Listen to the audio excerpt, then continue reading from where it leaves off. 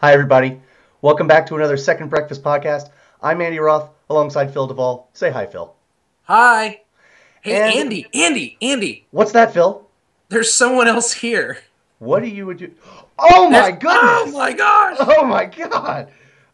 Yes, we welcome back yet another guest. The first one who I didn't know before we fired up the Yeah. old Skype machine. Yeah. So, frankly, viewers and listeners, I'm terrified. It's all Uh, on me. If this guy fails, it's my bad completely. So there's a part of me that kind of wants him to fail, just so I can blame Phil for something else. Everybody Jo- say hi to my friend Chris Robinson. Hey, Chris. Hey guys, uh, does it make me a terrible person that I sort of want to fail now? If all the blame's going to Phil? Chris, no. That No, you're feeling supposed does to be you on my credit. team, Chris. Chris, I'm come just on. saying, if my options are all the blame goes towards Phil or I do a good show, it's a 50-50, really win-win. Amen. Amen, brother. Right there. Andy, is it too late for me to pick a different guest host? Look, you pulled Daniel over to your side within like 30 seconds last True. time, It's so true. It's true. I All make right. no apologies. Here's the deal. Today we want to talk about something really.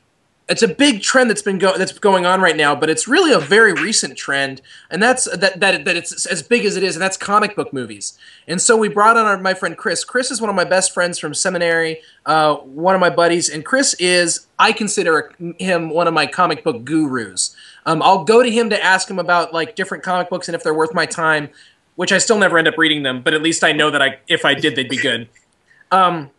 And throughout school, he'd always try to hand me stuff and try to get me to read it. And Chris, I think one of the main reasons we wanted to have you on is not only are you super opinionated like us, and not only do you love comic books, but you also specifically love movies like we do. And so you have a particular interest in how comic books translate to movies. Andy and I see comic book movies all the time. Like, we've seen all the comic book movies that one can see pretty much, but we don't actually know the source material.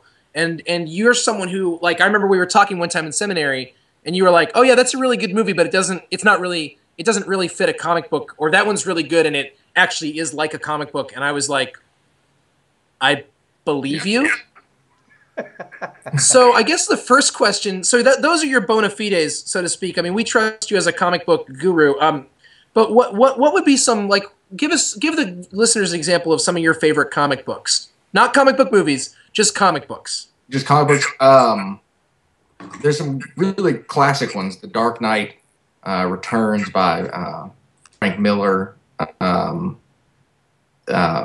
V for Vendetta. There's a great series called Transmetropolitan. There's a lot of stuff that a guy who I like now is writing now named Mark, and I want to say his last name is pronounced Millar, does, and he does a wide variety of things. I'm pretty sure he wrote Wanted, which was adapted into a movie, but the comic book series is absolutely and completely different from the movie, and 1,000 times better than what was it?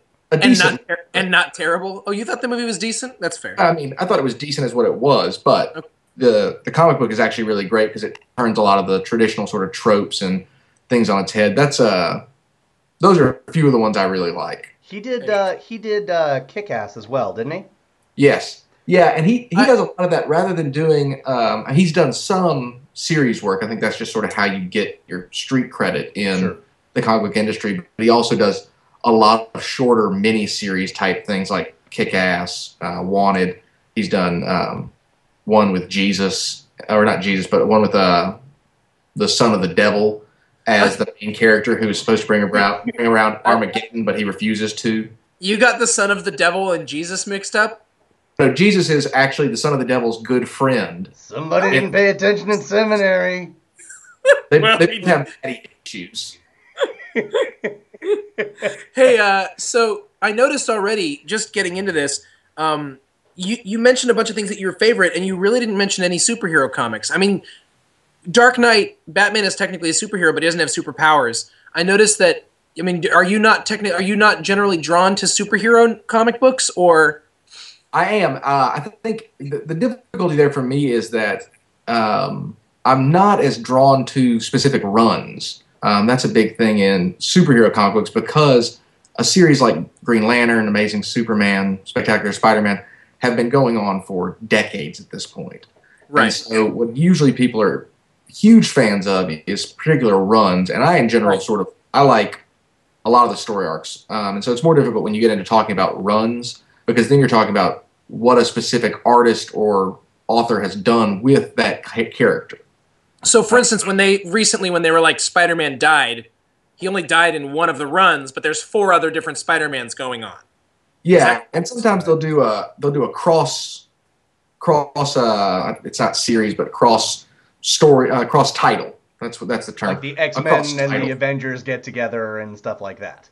Yeah, or even like when Superman died, the death of Superman, that leading up to his actual death, he went through all of the different Superman comics, and then while he was dead, they rebooted all of his lines, all 4 comic lines with different Superman stand-ins, and so they had Cyborg, they had Steel, they had Superboy, and they had one more whose name I can't remember, who was some sort of Kryptonian self-defense mechanism in the Fortress of Solitude. That was one of the sillier parts. I love that. By the way, we just did a podcast where someone said Kryptonian self-defense mechanism in the Fortress of Solitude.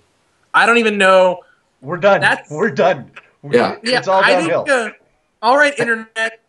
Everything has now happened. Go outside and sit under a tree with a book. Seriously. Like Ferdinand the Reluctant Bull, because I think we are now done with pretending we have any relevance with your life.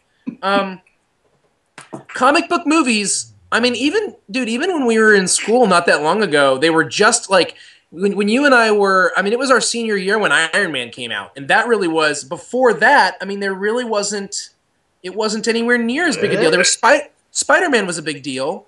Well, yeah, I'd actually back you up there. I'd say where it started was X-Men. Okay. That prior to that, you had Punisher. There were 2 Punisher, or there was one Punisher movie before that with Dolph Lundgren that was awful. It never got released in the States. I mean, people have seen it, but it never got an actual release. I didn't even know that. I have seen it. And you are one of the lucky few. If you like Dolph Lundgren, it is great. And who doesn't like Dolph Lundgren? For it. If you like Dolph Lundgren, that's a small group of people. It's not a mainstream audience they're looking for. I don't even think Mrs. Dolph Lundgren has seen all of his movies. Keep the gloves up. Keep them up. All right. But X-Men, they took, just a ton of stars already and put them in a movie together and put it out there, and people went crazy for it. And after that came the 3 Spider-Man movies, the rest of the X-Men movies, and Marvel actually at that point launched. They had a whole run of Fantastic Daredevil Four movies, which weren't Fantastic good, Four, but terrible. 3 But they were Blade trying. movies. And so before that, sorry, go ahead. Well, but we know that before all that, Superman and Batman were both always part of the picture. Right. And on TV, Wonder Woman was a big deal. But other than that, you had Superman and Batman. Hulk. Yeah, and Incredible Hulk on TV as well. Yep. Okay. And I don't know. I mean, I wonder why Superman and Batman have always been part of the picture for people. Well, I think Superman and Batman are probably the 2 most recognizable superheroes of all time. And I think you run into a chicken and egg question as to were they recognizable because they got TV shows and movies, or did they get TV shows and movies because they were recognizable? Superman, the first superhero, really, was probably famous before he got his movies. He was famous, that whole generation. The people who were old enough to go to movies when those first movies came out, their parents had been fans of Superman and probably read Superman comics when they were kids. So, I mean, Superman had been around a long time by the time his movies sort of came out. I mean, Action Comics #1 was what, 1938, something like that? I mean, sure. And Detective Comics, which is Batman, isn't far behind. Right. Well, and is that what DC stands for? No.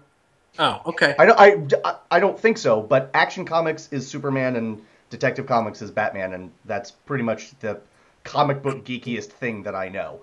But that's pretty comic book geeky, though. Well, thanks, Phil. I appreciate it. Let's segue into movies, because here's what I'm interested in.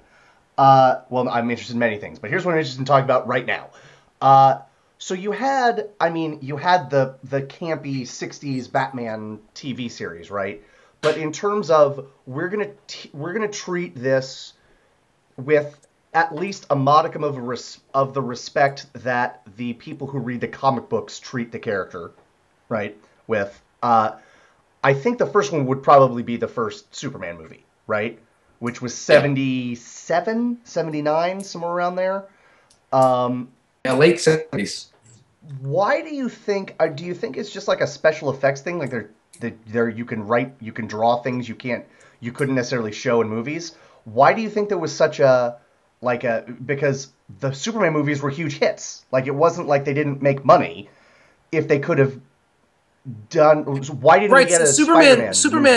Superman made a buttload of money, and Yeah, then the studios weren't like, all right, right. let's make Aquaman. It's Let's make happening now Spider. because Right. they're all making money. But I mean, it's not like studios just started liking making money. Well, I think part of it is, I mean, at that age of movies, you're talking about a lot less licensing in general, a lot more original storytelling in cinema, and the properties that they licensed out to make movies out of were only the ones that not just that they thought they might make money of, it was the ones that they knew they'd make money and thought they might make crazy money. Right.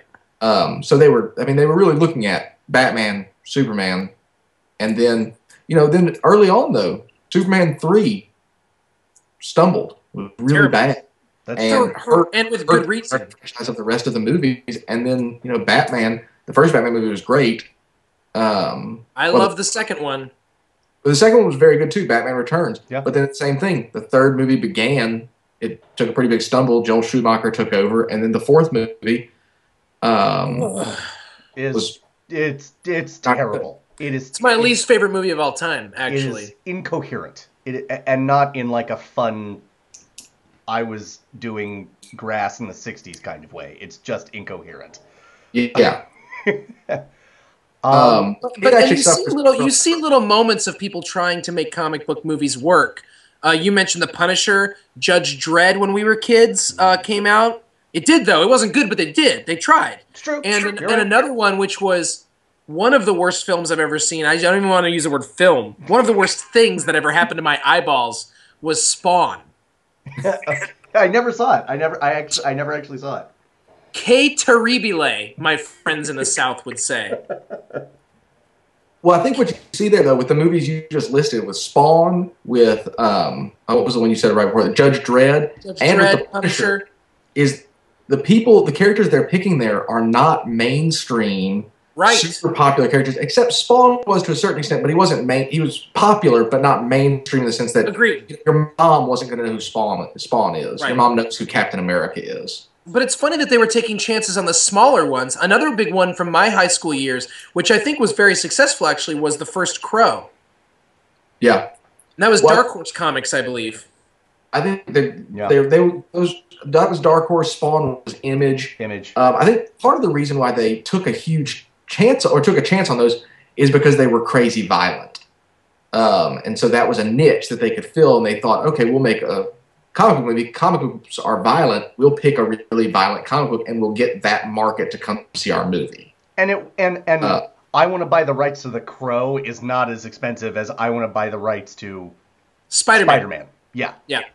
And I think for their bigger, their bigger characters, I think you probably had some resistance, I would imagine, from comic book studios to release the rights to their characters. They didn't want somebody to make a Captain America movie and make it as bad as the Punisher, that Dolph Lundgren Punisher movie was, and then have people stop buying Captain America comics. Right.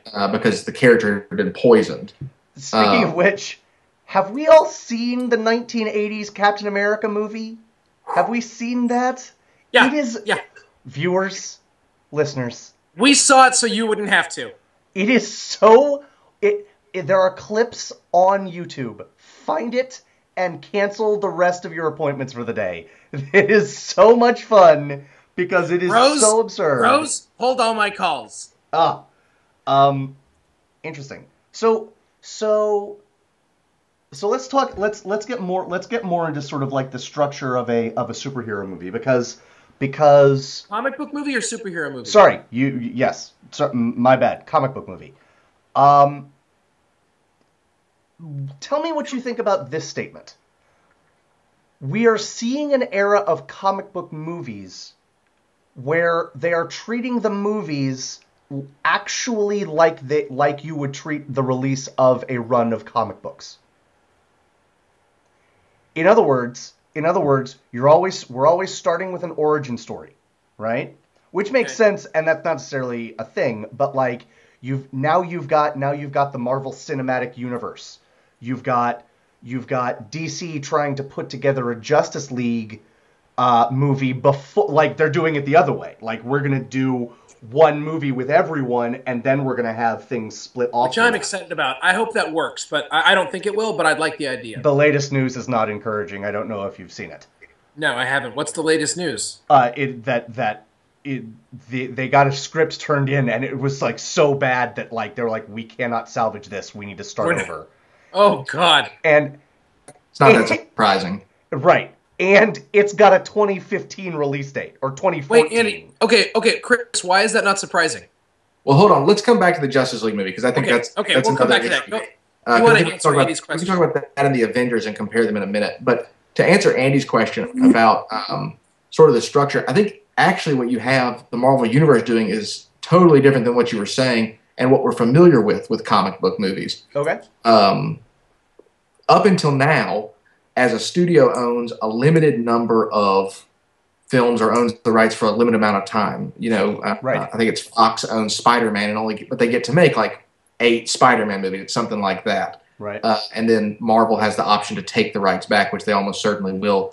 And so they gave a director a package for a certain amount of time and let him create his own world. What that means at the end of it, though, is to continue. When you get a new director, they want to do the same thing, and so you've got to reboot the franchise, what we just saw with The Amazing Spider-Man. The difference with what Marvel is doing, I think, is that they're creating an entire universe with lots of different characters, which is going to prevent them from, I think in a lot of ways, prevent them from doing single character reboots. There's a term in comic books and in lots of other genres called retconning, and it's when, for a long time, Green Lantern Retconning? retcon, R-E-T-C-O-N. And what does that stand for? Retroactive continuity. There you go. Okay. So like Green Lantern for a long time was vulnerable to the color yellow and to wood. That's just the golden age, early comic book. Those were his vulnerabilities, and so it was. Wow, I learned something today. I didn't know he was. I didn't know he was like vulnerable to wood. I knew the yellow thing, which I think is, to be perfectly honest, kind of silly enough. But sorry, go ahead. Do you want to come hang out in my log cabin, Green Lantern?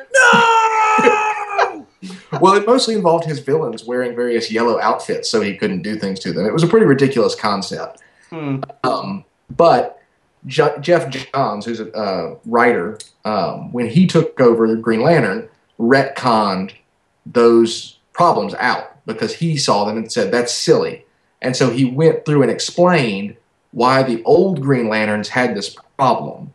And he created this whole storyline about why there was this yellow weakness with the rings. That's the same thing that I think Marvel is going to have to do with their movies from now on. They're not going to be able to just say, all right, Iron Man, Robert Downey Jr. can't be Iron Man in Iron Man 17. We're going to have to get a younger guy. We can't reboot because Iron Man was just in this movie with Captain America, and we want him to be in another movie with Captain America 2 summers from now. And so we can't totally scrap the character and rebuild. So what we've got to do is just either subtly change the actor or do some retcon work to explain how this new Iron Man came into existence or to pass the torch, something like that. Huh. Do you not think, though, that they might just pull a James Bond on it? They might. I mean, that's the best move. I also think it's probably the best chance they have for a character to die. One of the things I think would be really great was if DC is smart enough to just keep Chris Nolan's vision of the Batman universe and let Joseph Gordon-Levitt become Batman, and Bruce Wayne is no longer Batman. I think that could be an amazing story to sort of portray exactly what the Dark Knight trilogy was about, that Batman is bigger than Bruce Wayne. And the comic books just won't ever let that happen. You know, Bruce Wayne did die and got thrown back into prehistoric time and then had a journey through time to get back. And when he came back, and while he was gone, they had this huge battle for the past. Did he become Gandalf the White when he got back? Or because that's what it sounded like you were just talking about. Bruce Wayne. Yes, that's what they called me. He became what, Chris? A cowl thing where all of his like various sidekicks fought over who would be Batman. Dick Grayson won, became Batman, and then Batman showed back up, and it was like, oh, well, Bruce Wayne wants to be Batman again. Dick was like, I guess I'll be Robin. Is that when he became Nightwing or whatever it is? This is recent, and I actually don't know what they did after that. When he got back from prehistoric times, I was like, all right, this is ridiculous. Right. That's the thing for me, right? Like, you hit on something. There's all these different plot lines, and they do all this different stuff. I love comic book movies. I try to care about the comic books that inspire them, and it just doesn't last very long. A couple years ago, I was teaching a class on mythology, and I got into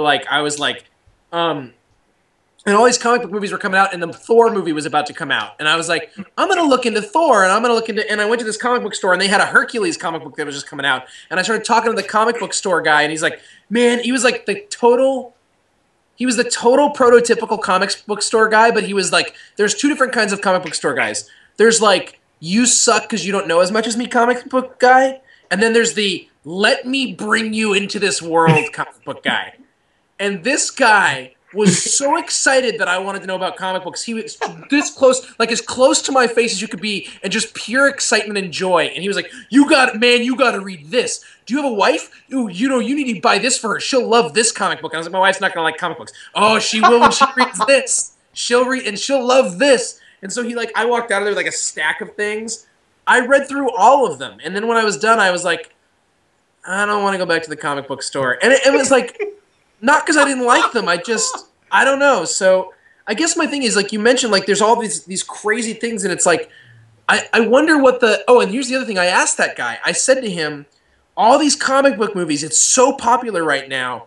Is it boosting your business? And he goes, not really. Yeah. Like, it seems like this is supposed to be this amazing thing, and you'd think it would really like pump up people. Like, maybe I'm going to start reading comic books. And there are a couple people like me who try, but it seems like people love comic book movies but have no interest in reading comic books. Yeah. But I mean, you know, people love all sorts of movies and have no interest in reading books. People love Godfather. How many of them read Mario Puzo's book? I read the book, but I was in college. I did too. Yeah. I love it. It's great. It's worth reading, anybody watching. But a lot of times the source material doesn't get that sort of respect. The thing I like about current and contemporary comic book movies is that they're telling comic book stories. And I don't mean that just in the sense that they're literally like telling the same stories that are in comic books, but like Chris Nolan's Batman trilogy is told the way a comic book is laid out. You have an origin story, you have the introduction of the great villain, and then at the end you have the fall. And Chris Nolan chose to leave his character fallen, basically, in the sense that Batman dies at the end. Normally in a comic book, he would fake die and then come back, and Gotham City would rejoice that he was back. Right. Interesting. But here, Batman leaves, and that's when Chris Nolan also makes his exit. But that's a comic book story, the way he's telling. So this is weird because to me, I have argued throughout the time that I've watched the Dark Knight movies that the Dark Knight movies are not comic book movies because they don't. And I could just be wrong about that, and you might be saying that I'm wrong about that. But like I've always argued that to me, one, they don't feel like comic book movies compared to like every other comic book movie there is, and two, the entire conceit of in my mind of Christopher Nolan's trilogy is it's saying to the world like we don't need superheroes, that superheroes bring more harm than good. Yeah. So I had always thought of his movies as the anti-comic book movie, but you're saying that in fact it's like a pretty just pretty typical or pretty exemplary comic book movie.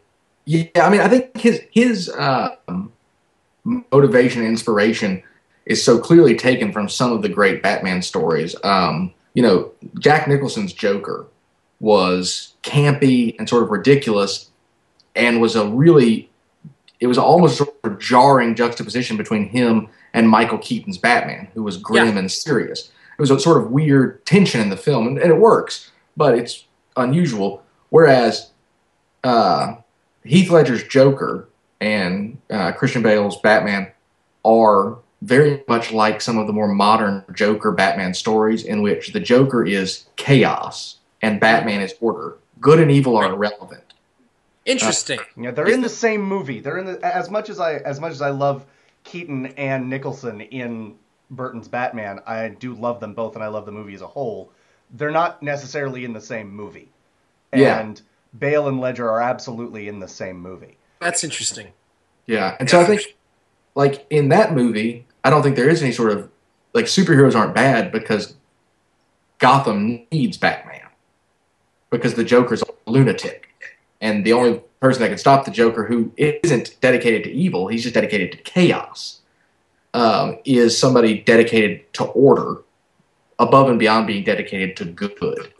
That's one of the things I like so much about Batman in general is that. But what frustrates me about superhero movies a lot of the time, and I love them, I love watching them, but what bothers, and I like the mythology a lot, the origin story a lot, but what bothers me a lot is so often the bad guy wouldn't exist if it wasn't for the good guy.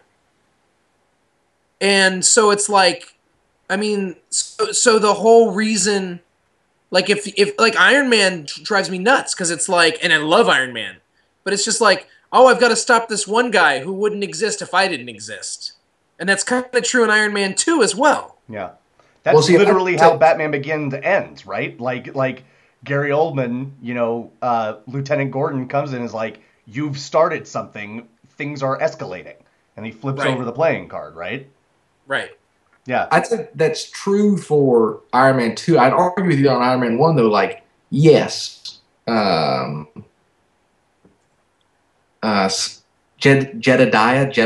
Stane? Jebediah Stane becomes Ironmonger, which is that character's actual name in the comic book, although I don't know if it's really mentioned in I don't think it is. It's not. But he puts on the huge war suit, and he's able to do it because of what Tony Stark has already done. But it's not like he wasn't a bad guy anyway. He was dealing weapons to terrorists. Right. Iron Man is able to combat his evil and is able to call him out and sort of fight him. Even if he hadn't built a giant suit, he still had all of Stark weapons. And so he could have, he builds a big suit because Iron Man has a big suit, and Iron Man built a suit gives him the ability to. But he already had like what's it called? Saint Hulk in the either edition, but we'll talk about the more popular one with Ed Norton. That the red bad guy the whole thing is like he's created because the Hulk was created. He's created as a response to the Hulk.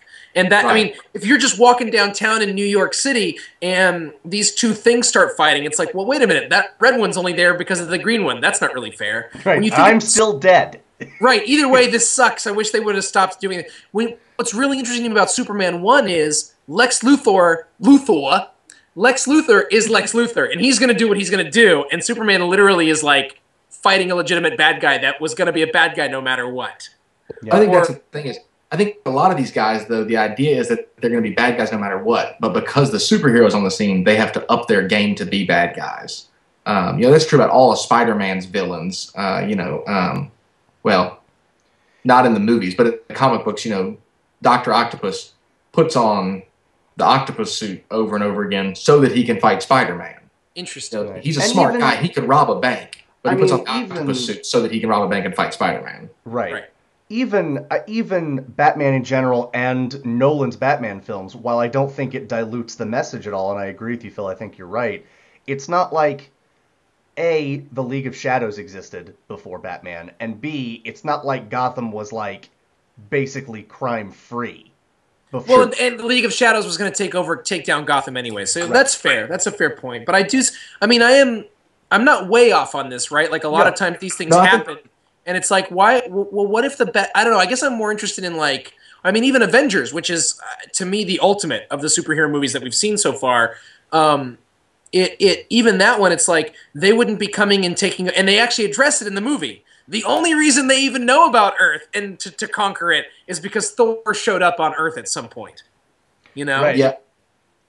Well, but and the thing that I always think is even more jarring though is like, okay, so Batman is patrolling Gotham. Why are supervillains going to Gotham? Go to Tulsa and mess things up.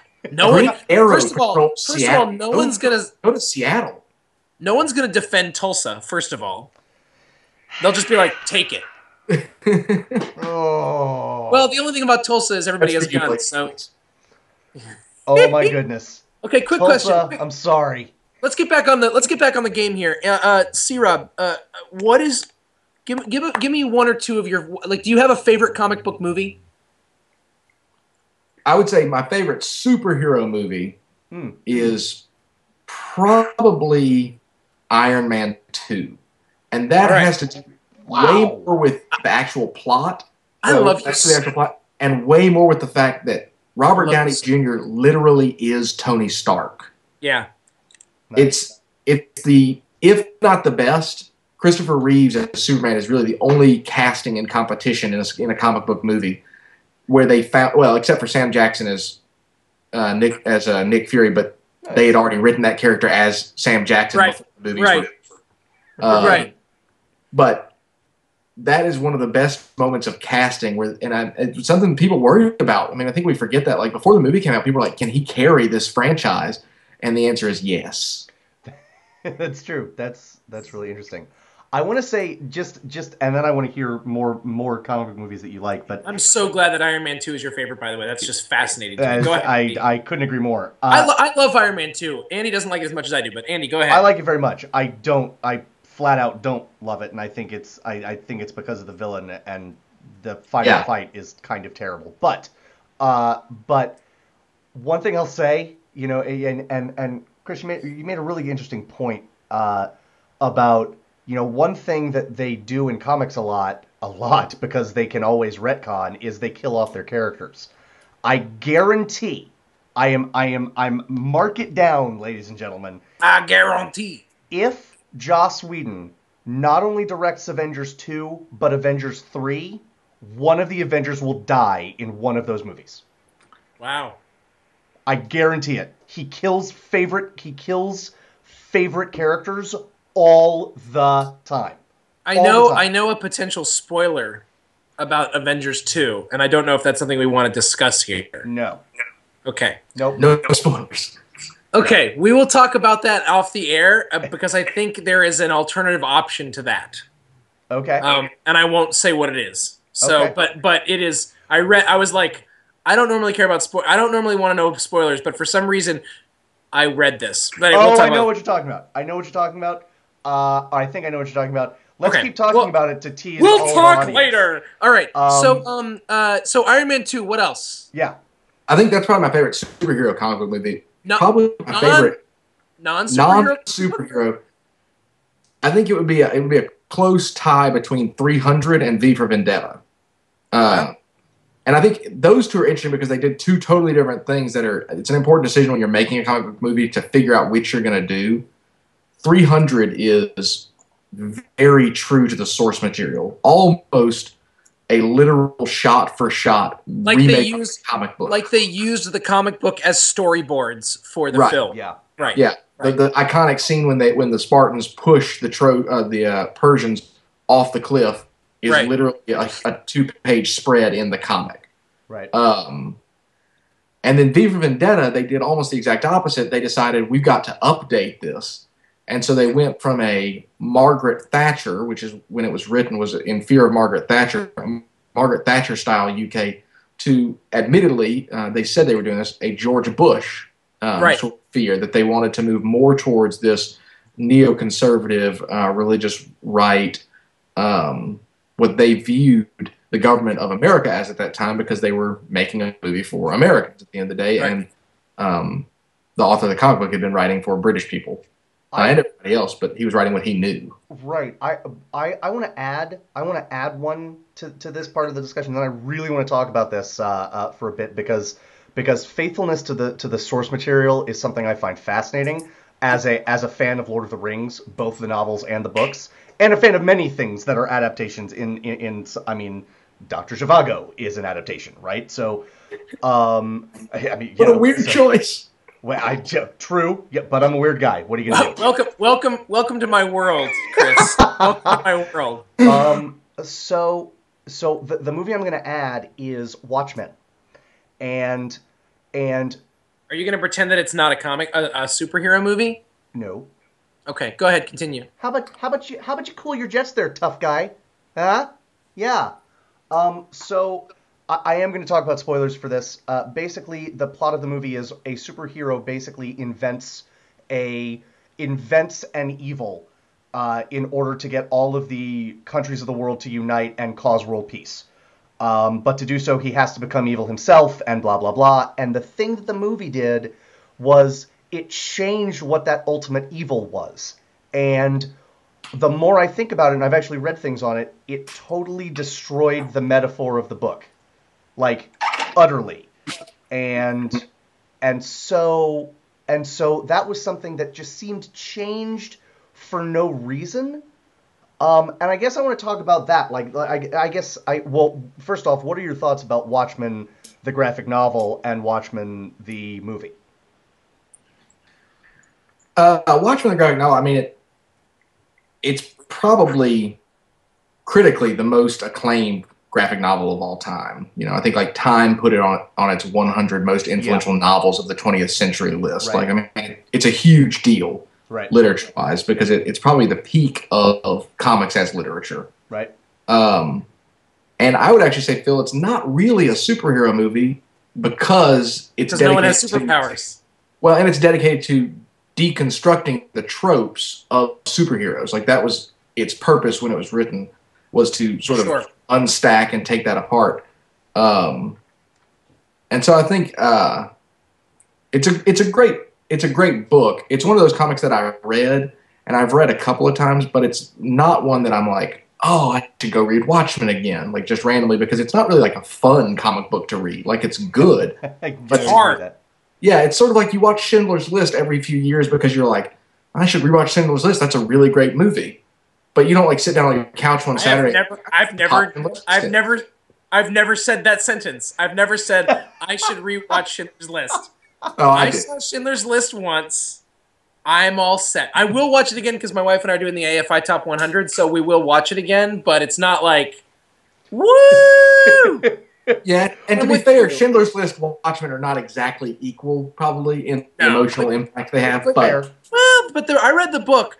The funny thing is, Chris and I saw Watchmen together opening night, and I had to borrow the book from him. I borrowed the book from him the day before, and I read Watchmen in a 24-hour period, and then we went and saw the movie. Sure. And the book totally messed me up. Yeah. The just totally messed me up. Yep. The movie did not mess me up. I'll just leave it at that. It did not mess me up. Fair. Well, I think Andy, what you said about where they went away from the source material in some places, but the places where they picked to stay with it, the necessity of Dr. Manhattan wandering around nude for a huge portion of the movie, I didn't see the necessity of that. If you're going to move away from the source material, give that man a loincloth. Right.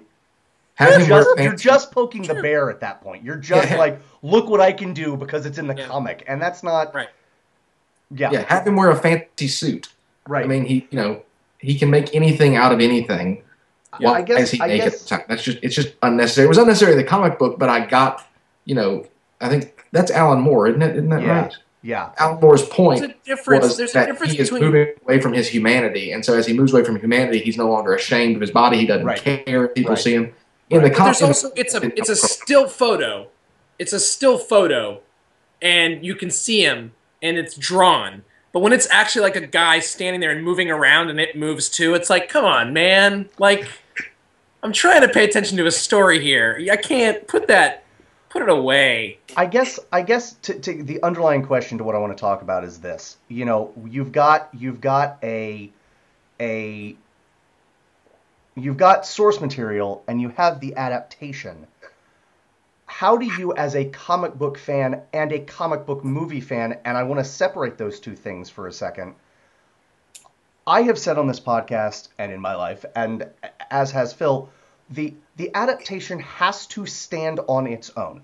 It has to, because it just has to. Like, you shouldn't have to know anything going in. How do you feel about that as it relates to comic book movies as a comic book fan? I think you're absolutely right. The adaptation has to stand on its own, but I think a corollary I would add when you have something as deep as the comic book source material is it has to stand on its own, but it will absolutely be compared to the source material. And I mean that like in a way that maybe Dr. But not by the majority of people, right? See, I don't think that's true. I think it will by the majority of people because the people who will compare it will be loud and vocal about it, especially nowadays. But like Dr. Zhivago, you can watch that movie and you're rarely going to run into somebody who's like, well, this was different from the book. Right. Right. You may or may not like that movie, and you may or may not like the book, but you're probably not going to be entering into a conversation where you're like, well, this was a point in Dr. Zhivago where I thought they strayed from the source material and really should have stuck truer to its depressing Russian roots. Right. But in like comic books, like with the Batman series, people are going to complain about such and such veered away. This was not right. I mean, people about Watchmen, and people were complaining before the movie came out. Yeah. Well, Andy and I have been complaining about World War Z. I've been complaining about World War Z for 6 months now, and the movie doesn't come out till this summer. Yeah. So well, I think that happens more often now, but I think still the discernible amount of rage you're going to hear. I guess that it's true that happens with a lot of source materials when the source material is particularly recent, popular. The Star Trek movie was similar. It's not when it's popular; it's when the people who love it are total freaks.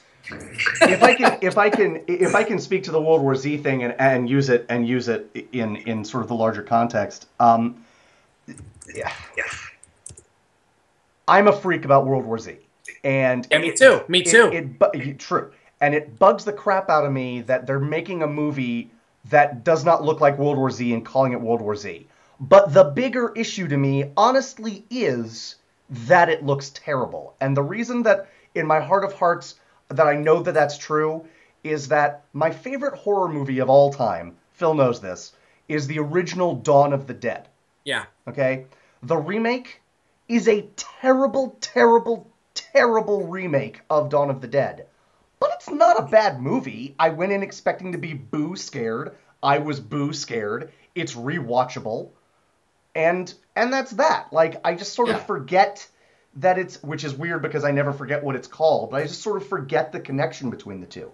So okay. I feel like if World War Z looked like a good movie that had nothing to do with it, or if even if I disagreed with some changes that happen in comic book movies, like the end of Watchmen, for example, but the rest of it was satisfying, I feel like I'd be okay with it. But that's... Well, I think the hard part, though, I think this ties into what I'm saying, where it's going to be compared to the original source material, is if you make those changes, they had better make it better.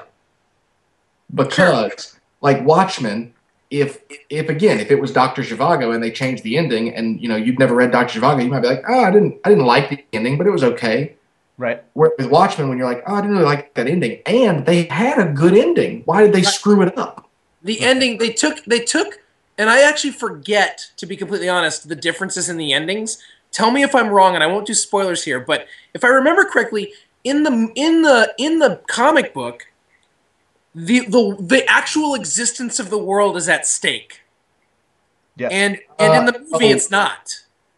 Oh, no, it is. No, it is in both. The big difference. Okay. I feel like there doesn't have to be a spoilers warning. The comic book's been out for like 25 years. It's true. If you haven't read it by now, you don't get a spoiler alert. Okay. In the comic book movie, it's a giant squid monster. Right. In the comic book, it's a giant squid monster. In the movie, it's Dr. Manhattan blowing up a city, I believe. Right. Yeah. And I think the difference is that the squid monster, people think it's an alien. And so they're afraid that the aliens are coming, and so that people will draw together is the idea. The Right. problem with the movie is it's Dr. Manhattan, so it's a human-made disaster still. An American because he's like known for he's like Superman. Like Superman isn't a French superhero. Like he's like yes, he's from Krypton, but he's truth, justice, the American way, right? Right. So by making Dr. Manhattan the bad guy, you've changed like we're gonna band together against the United States. Right. Yeah. And so I think just in general with that sort of with the source material thing, if you're gonna, it has to stand on its own, but I think you also have to recognize that it's going to be compared. And if you're changing it, it'd best be for the better. I think that's sort of where I end up. Like they made changes to. I'm trying to think of a movie that they. I mean, Batman Begins. All of those movies are not exactly like the source material. Sure. But the changes they made fit into the narrative they built, and so it wasn't jarring to me to be like, hold on a second, that's not exactly how it was in the movie or in the comic book. That seems strange. I was fine with it because it made sense. Sure. What do you think is the best, not just the best movie, what do you think is the best adaptation? Like, what was the thing where you said, all right, like that, the way they adapted that, not even necessarily the best movie, but the way that it was adapted from the comic book, was the most like the comic book in a way that made sense to you? I'll actually, this is great because this will actually tie into the JLA thing we were talking about earlier. I think Avengers is very possibly that for me. Oh, wow. Nice. They took in the Avengers, what they were able to do in the Avengers movie was bring out the feeling of the Avengers comic book, that these are great and powerful superheroes in their own right who band together to fight huge cataclysmic events. You know, the issue with the X-Men in comic books and movies has always been Wolverine fights Juggernaut one-on-one, and Wolverine can hold his own with Juggernaut. Wolverine, Cyclops, Jean Grey, Nightcrawler, Rogue, however many X-Men fight Juggernaut, they can hold their own against Juggernaut. In theory, they should be whipping him. So, you know, the Avengers don't come together to fight one guy. Right. They're not called. You know, Iron Man's not calling out Captain America to come help him deal with aging and frightening former character actors. They're fighting a world-ending cataclysmic event, and I really thought that adaptation worked well. And they were able to bring in the humor of the comic books and bring in the sort of serious parts, and to make those relationships really work. You know, the Captain America Iron Man relationship is so central to the Avengers. That's part of why it worked. And my fear with the Justice League movie is that to do that, they're clearly not going to be able to, I don't think, in their timeline, launch a third character. So the Avengers had 4 characters really launched, although the Hulk was so reworked that we might not count him. But they had Captain America, Iron Man, and Thor. And Hulk, to some degree, doesn't need to be relaunched because Hulk is one of those guys that you know really well. Right. They could throw Spider-Man. They could throw any Spider-Man into the Avengers, and it wouldn't matter because we know who. Like the popular culture, pop culture, the general collective knows who Spider-Man is. Right. And so Hulk is one of those guys where you don't have to know jack about comic books or comic book movies. You know who Hulk is. He's part of our culture in a much different way. Iron Man, you benefit from an origin story where it's like he's a billionaire, he used to be a weapons dealer, all this stuff. Hulk, well, and that's why all you have to know is I'm big and green and I beat things. And it really hinged on the success of being able to make Iron Man something, because when they made a comic book movie that out of a comic book that wasn't necessarily that popular, that people didn't know, and it was a huge success, they were like, wait a minute. If we can do this, then anything is possible. So about the Justice League, here's my question, and Andy, as a comic book aficionado, sort of, don't answer, let Phil take this. Can't wait. Phil, name the Justice League members. Batman, Superman, Wonder Woman, Aquaman? Sure. There's more? There's lots more. Oh, I mean, now I'm just gonna have to spitball DC Comics people. Is Green Lantern one of them?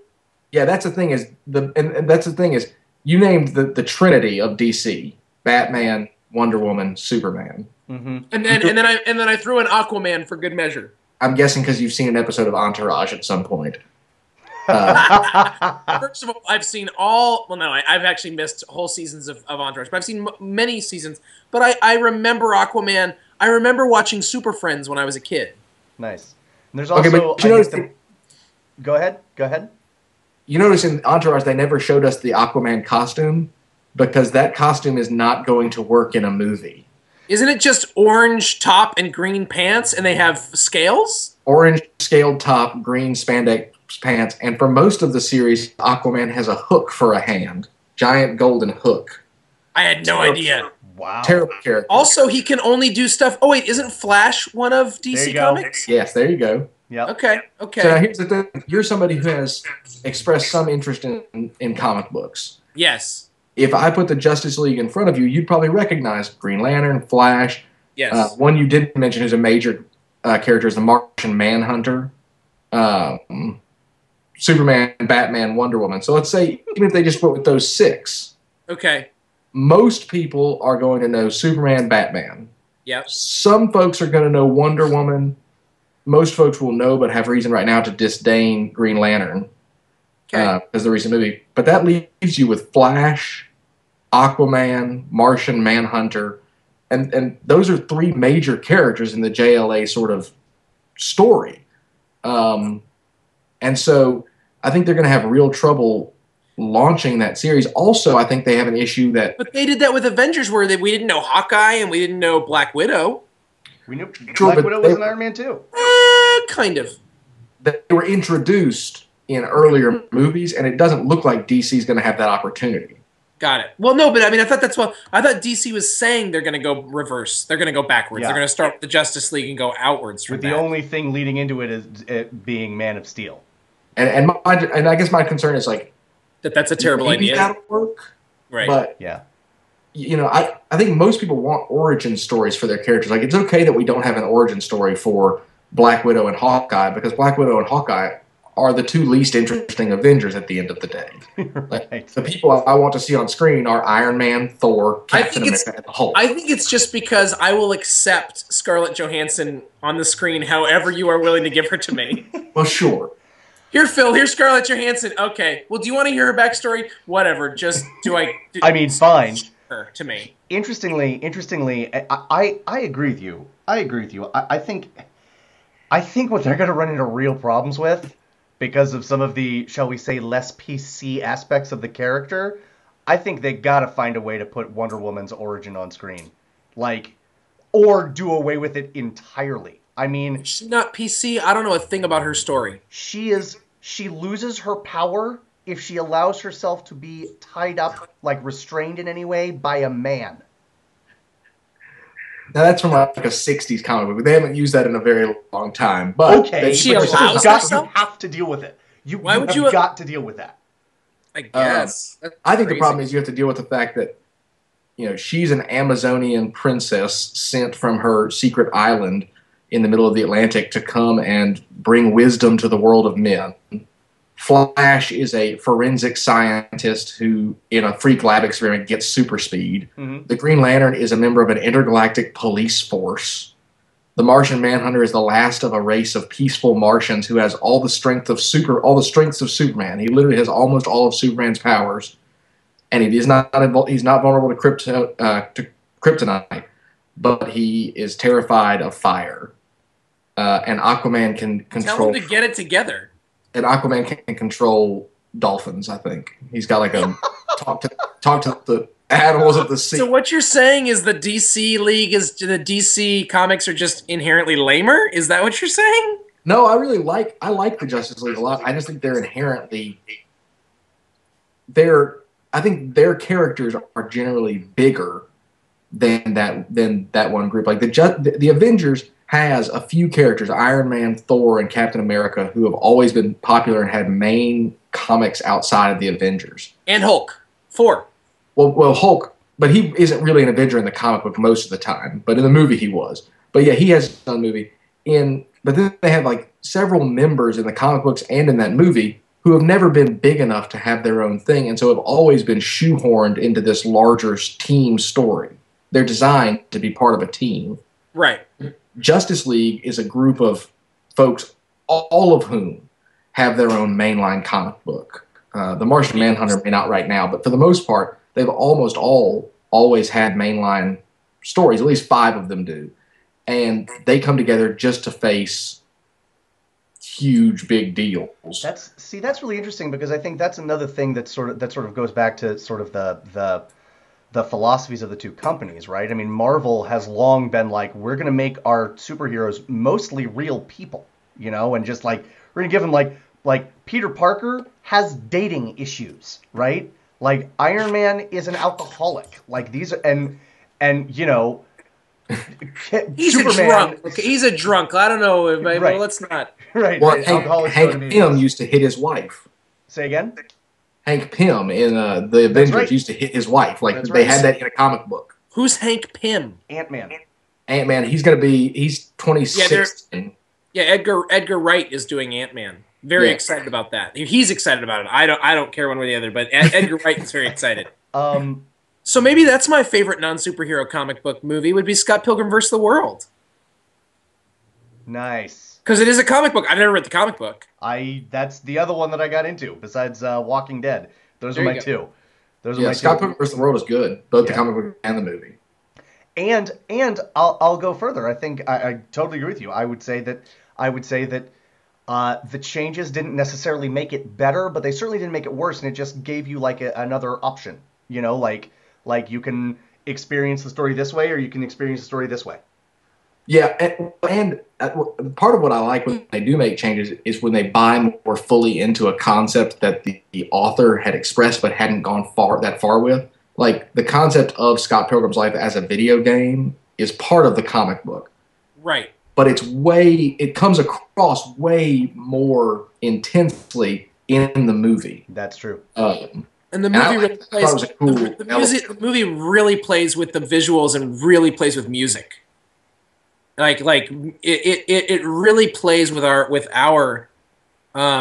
Yeah, I mean, it really plays with the music aspect. Obviously, they're in a rock band in the comic book, but you can't hear that. You don't really know what they sound like, and so it really plays with that in a really cool way, I think. Right. Yeah. What are you looking forward to more than anything? Is there something coming up that you're just like really psyched about? I mean, I'm really psyched about Iron Man 3. Say more. Don Cheadle in the Iron Patriot armor, which is what they called, in the comic books at least, is what they called the red, white, and blue painted Iron Man armor.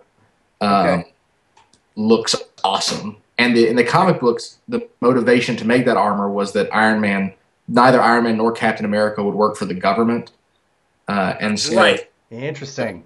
The guy in charge at the time was Norman Osborn, who's the Green Goblin. That was complicated, so let's not worry about that. But he created for himself the Iron Patriot armor because he said because he was forming a new Avengers, and he said the Avengers always have to have Iron Man and Captain America. Interesting. And so he's combining them. So I'm hoping that Don Cheadle and Iron Man get to duke it out. I also hope they refer to him as Iron Patriot as much as possible. But they're buddies. They're best friends. Yeah, but I mean, like in the last movie, they were best friends, but they still had that knockdown, drag-out fight. There's some like undertones there of where they fight with each other, and okay. And also we've like, are you nervous at all because this is the first one Jon Favreau is not doing, or do you just think that they've got it down now at this point and Downey Jr.'s got it figured out? I think that's the thing. Like, legitimately, in the second movie, Robert Downey Jr., that scene in Congress could have gone on for 2.5 hours, and I would have walked out feeling like I had gotten everything I paid for. Like, I think he could just walk around like in a boardroom talking about things as Iron Man, Tony Stark, and I would be like, this movie was worth it. I have loved Robert Downey Jr. since high school. I have loved him. I remember when I was in college was when he was going through a lot of his drug stuff.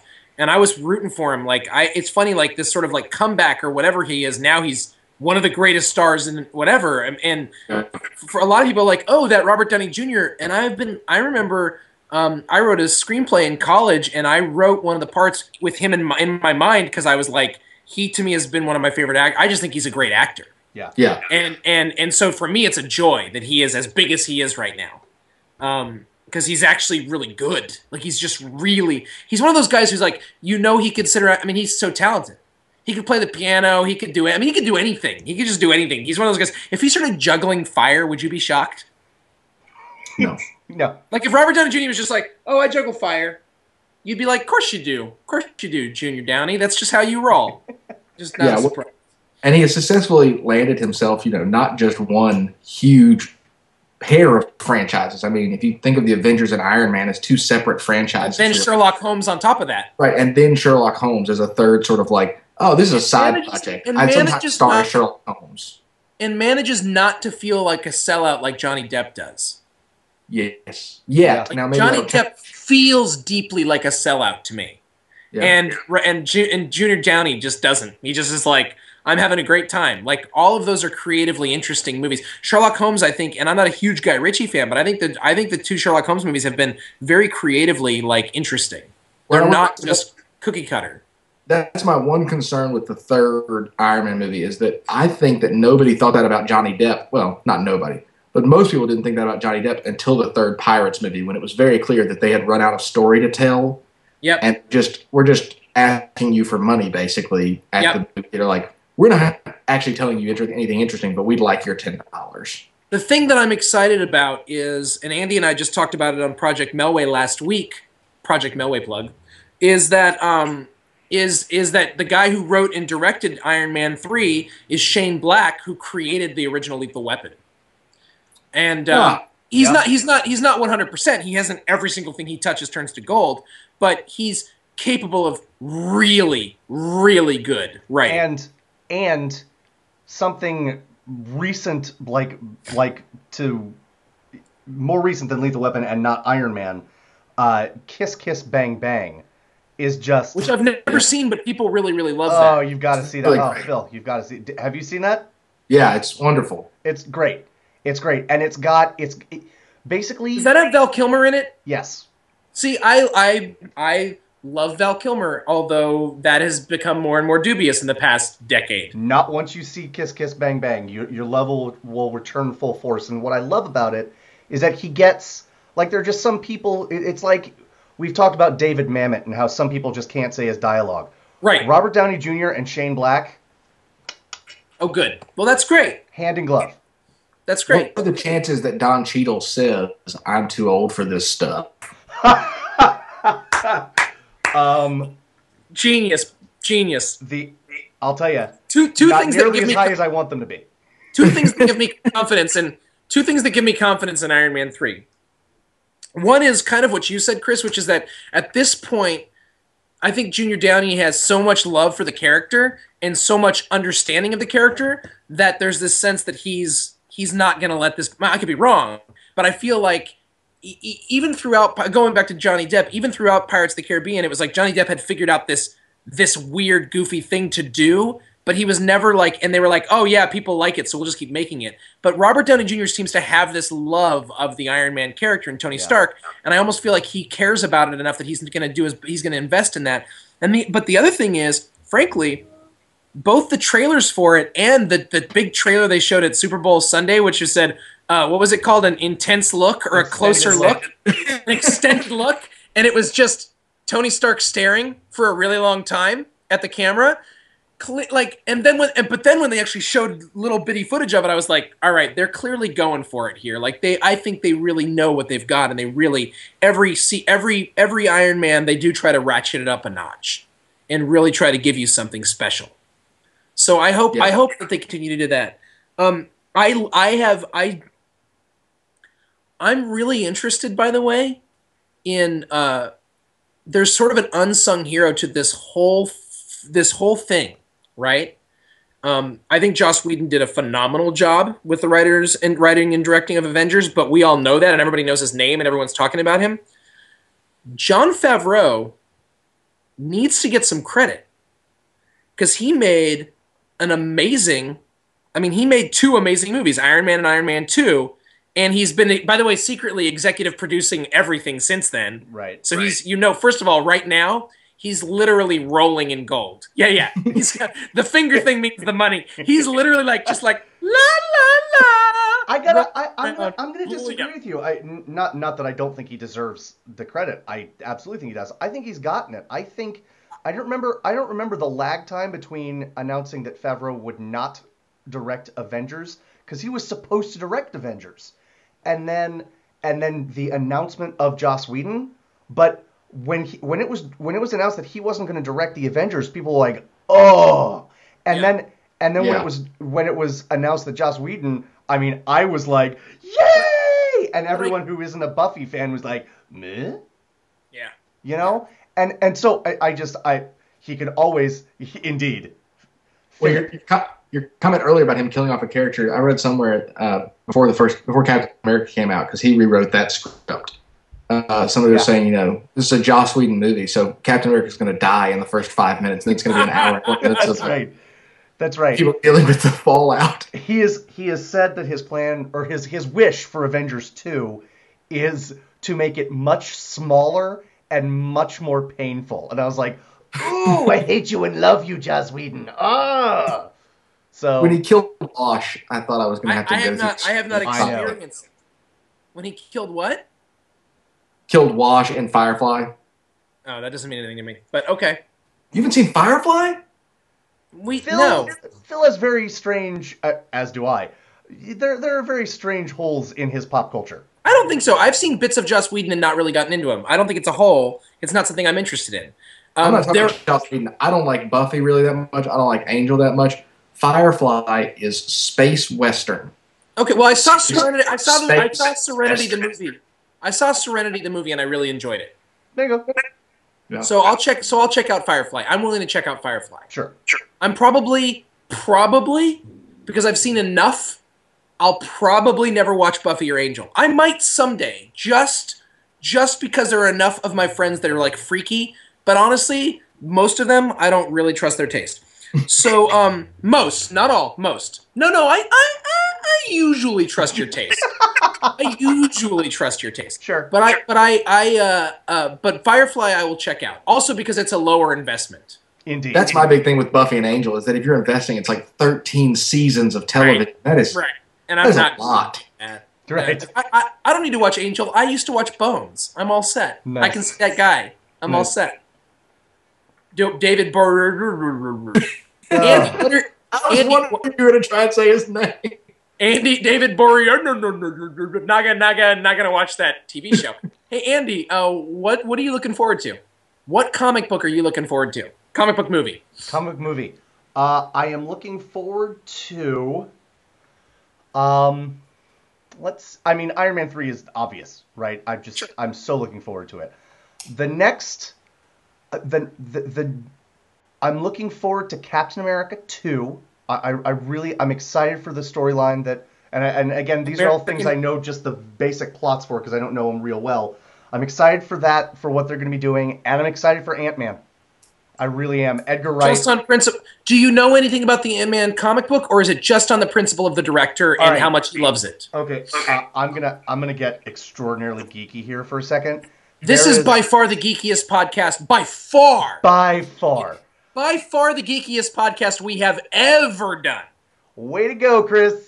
And by Thank you so much. And by the way, it looks like it's going to stretch into a two-parter, which means it's by far the two geekiest podcasts we've ever done. Indeed. There is a cartoon called Avengers: Earth's Mightiest Heroes. Chris, have you seen it? It's a cartoon movie, right? No, it's just a 30-minute episodes. Oh, I haven't seen that. They're streaming on Netflix, and honestly, I couldn't recommend them more highly. I mean, it's a cartoon, and it's kind of it's not like adult cartoon, but it's not.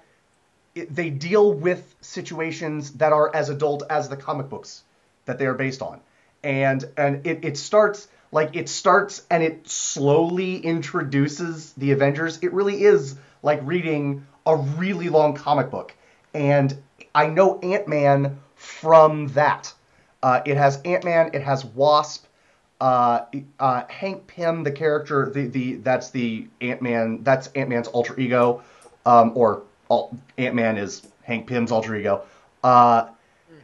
He abdicates for a while. He's like, nope, I'm done. I'm not going to be a superhero for a while, or forever. I can't, because he's like a man of peace, but also in the comic book apparently he beats his wife. Like it's just a fascinating character, and You heard it here, folks. Andy Roth is a fan of domestic abuse. That's what I heard. I don't know what you heard, but that's what I heard. ladies, he's single. You are single. It's true. So yeah, and Edgar Wright, he literally, I mean, the next time he's wrong will be the first time. In terms Wait, of did he direct Paul? nope, Oh, well then okay, because good that time, was not a good movie. good talk. Okay, well I was just checking. No, because it's wait a minute, don't be like that about it. It's got all the guys from the other movies he directed. That's fine. So I wasn't sure if he did Paul. I was checking. It's fine. I'm Did just saying. Paul come out? You're just being a jerk. What's that?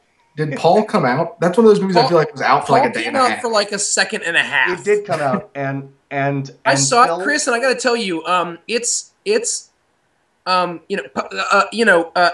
viewers and listeners, audience. Chris and I are both priests. Now, we're both fine with the secular world, and we don't need things to be religious and blah blah blah blah blah. Paul is aggressively atheist. Paul is like openly mocks. Not just, I mean, they mock fundamentalists, but they really mock basically the whole. This alien's basically like the only reason you believe in God is because you haven't seen as much of the universe as I have. That's actually like the main character, and I personally couldn't get past it, even though it's not a bad movie. It's not a great movie, and it's not a bad movie, but literally it was for me very hard because it was like the whole thing is like, ha, ha, ha, you believe in God? You're an idiot. Okay, see. The reason I'm being a jerk, Phil, the reason I'm being a jerk is you're coming after my man crush Edgar Wright.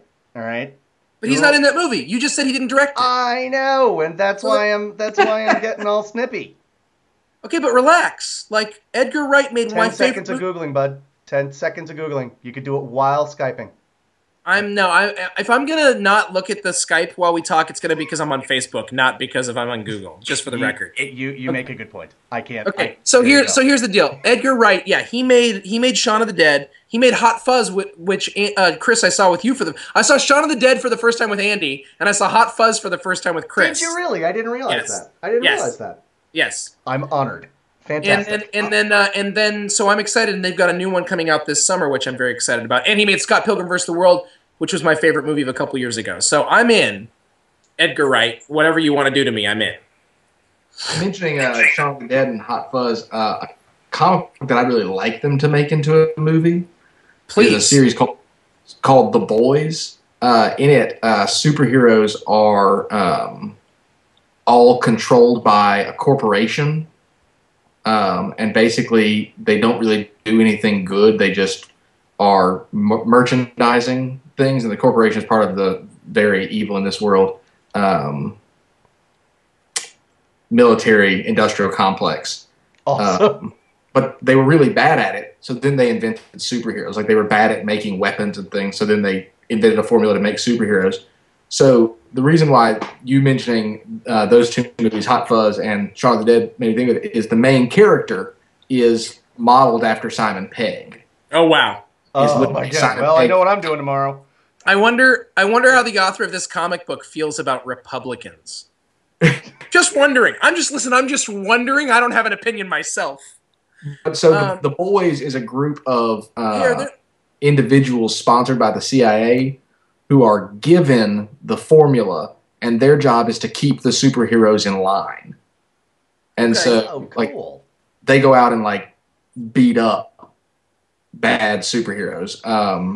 And so, I think that's sort of I'm interested to see if that's the next place, because it is sort of aggressively anti the common view of superheroes. And so when eventually we're going to get around to that, because that's a big thing in comics right now. There's a lot of comic books doing that, sort of turning the traditional superhero ideas on their heads. Mm-hmm. When something like that is going to get made into a movie and actually be done right. That's very similar. It's very different in one way, but it's similar in a lot of what you're saying to me to The Watchmen, in the sense of like turning this idea of is it really good to have these guys on our side, or have these superheroes? Is it actually good for us?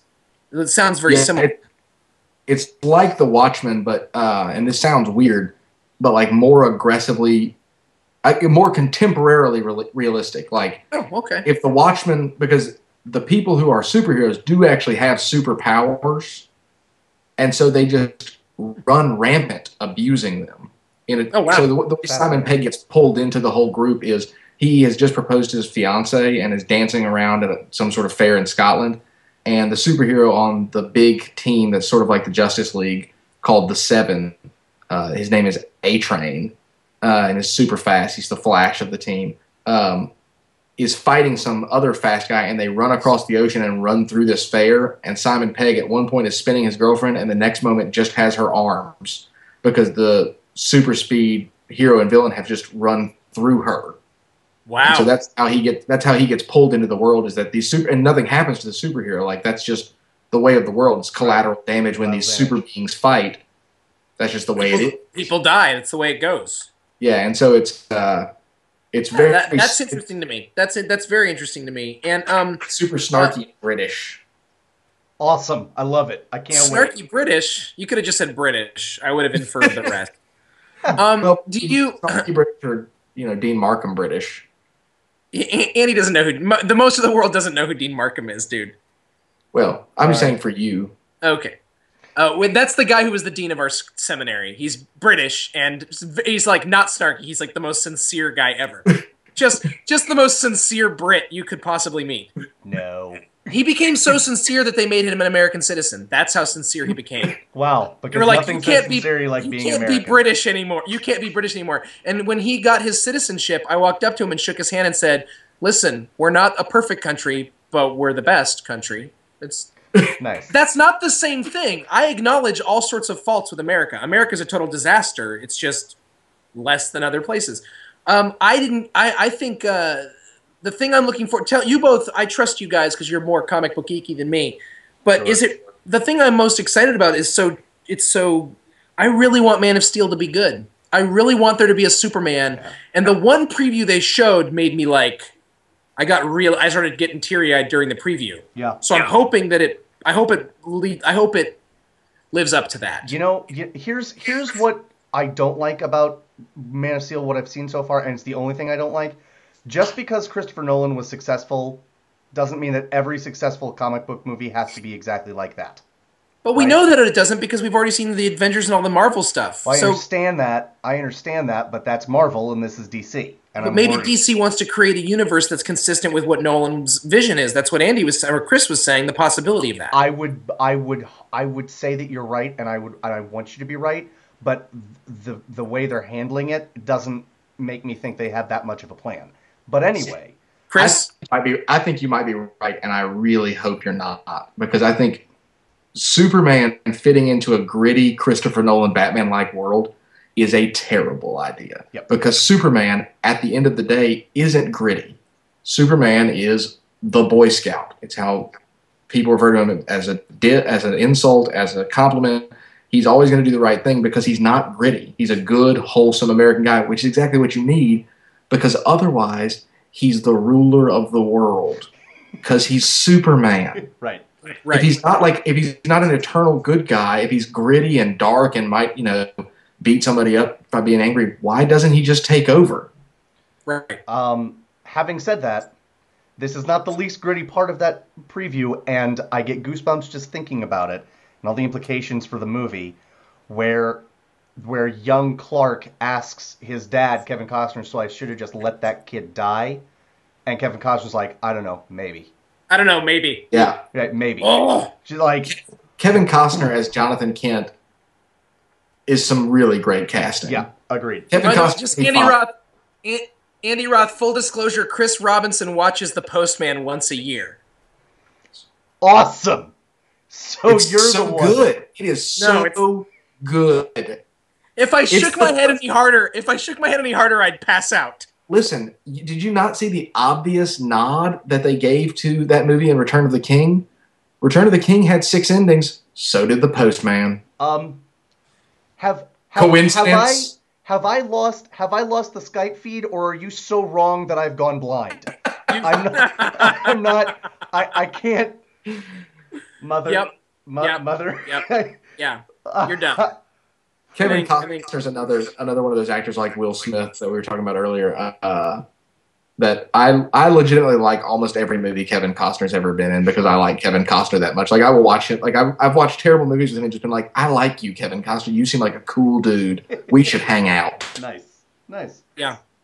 Kevin Costner is legitimately trying to clean up all the world's water. Is he really? Yeah, look it up. Look it up. Kevin Costner has put money into water purification, like on a mass scale. They're trying to do this thing that would actually, like, for instance, like when there's an oil spill, they would go and put this machine that he and his brother are pouring money into. Yes, I've read about this. Water. Nice. He is a legitimately good. Like he actually thinks in terms of like, I wonder if I could use my powers for good. Well, I mean, you know where that started. I mean, the in Waterworld he had that thing where he could drink his own pee. So yeah. you know, there's that. But also a movie that I like. That's terrible. Waterworld's great because it's just a remake of the Mad Max 2: The Road Warrior. And it's got Dennis Hopper in it. And I love Dennis Hopper. And yeah.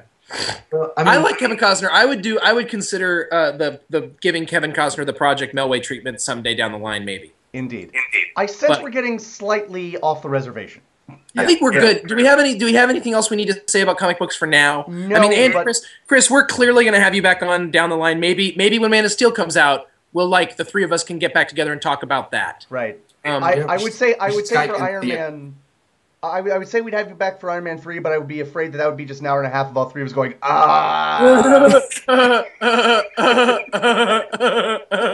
Yeah. I apologize, Chris. I interrupted you. One of us would say something about Iron Man 3, and the other two would open up the pirated bootleg they've already got. Like, just be like, I want to watch it again. Bye, guys. I got to go watch the movie. Yeah. No, totally.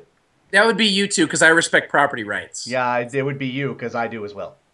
Okay, it's all you, Chris. So, FBI, you're looking for Chris. I know, Chris, by the way, did not. He was like, I'm not even gonna. It's fine, whatever. I'll do that later. I respect property rights. No, you don't. Not when it comes to getting movies early. You're a dirty commie and a liar. Come on, we know that. Listen, right. I own all the movies. I know you do. Nice. I know you do. Nice. I know. No, but you are the kind of guy that you would own a bootleg copy, and then when it came out on DVD, you would buy it. Like, that is how you roll. Generally. I want the special features. I mean, the special features on DVD, especially now, like, the amount of stuff they're putting on DVDs, you almost have to buy them because... No, you do. See, Andy, this is the difference between Chris and I. I will buy all this stuff and just watch the movie. Chris will spend hours watching. He'll be like, I watched 3 different versions of the commentary of this show last night. I've never done that. And I'm actually not making fun of you for it. I'm glad you do that because what'll happen is Chris will then tell me, oh, this is what happened, and he'll tell me the story. And then he watches the commentary so you don't have to. We watched, in college, I watched with a couple of dudes the entire extended edition Lord of the Rings after I got it. And it was like, man, this is really good. And it's like 12 hours of Lord of the Rings, which is incredible. And then we proceeded to be like, well, we're not really done Lord of the Rings geeking out. Do y'all want to watch the special editions, like the special stuff? And it turns out that makes that watching go up to about 40 hours. Yeah. Because there is a lot of it. Yeah. I think Andy, if we had been, because Chris is 5 years younger than us. Mm-hmm. If we had been in college when he was in college, after the advent of Blu-ray and like DVDs were just coming out at the end of our college time, if we were in college in his time, like I think we would still be in college. there would have been a 3-month period immediately following the release of the extended editions where I wouldn't have showered. It's just like I would not have changed clothes. Forest creatures would be living on me just because every once in a while we would have a friend come in and just hose us down and then leave. And Indeed. More pizza. Well, clearly, Chris, you are a kindred spirit, and I cannot wait to have you on again to talk more about comic book movies and superhero movies in the future. But in the interest of letting our audience get on with their lives, although I don't know why they would, we have so many podcasts for them to watch. Right. Shall we bid them adieu? Yeah, let's bid them adieu. Adieu. So, everybody, this has been another Second Breakfast podcast. I'm Andy Roth alongside Phil Duvall and our special guest, Chris Robinson. Thanks very much for tuning in. We'll see you again real soon. Bye-bye.